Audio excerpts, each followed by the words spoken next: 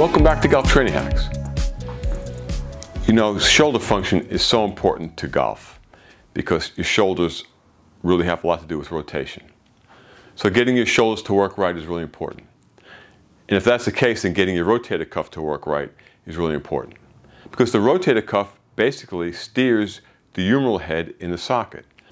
The four muscles of the rotator cuff really need to be strong, have some endurance, and be balanced, so during any kind of movement, they keep that humeral head in the right position in the socket.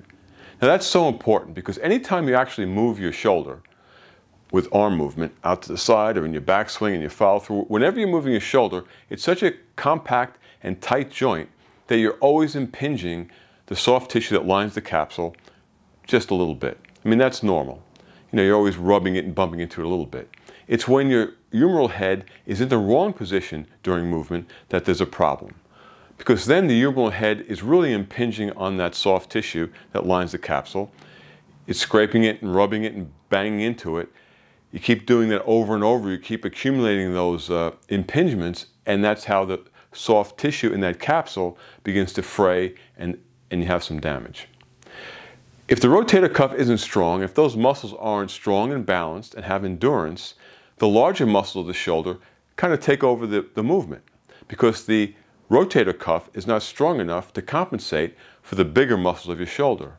What happens then is the humeral head is pulled offline and out of center so that it's really rubbing against the soft tissue and it's impinging it, and over and over again what happens, you're going to fray that soft tissue and it's going to be a problem.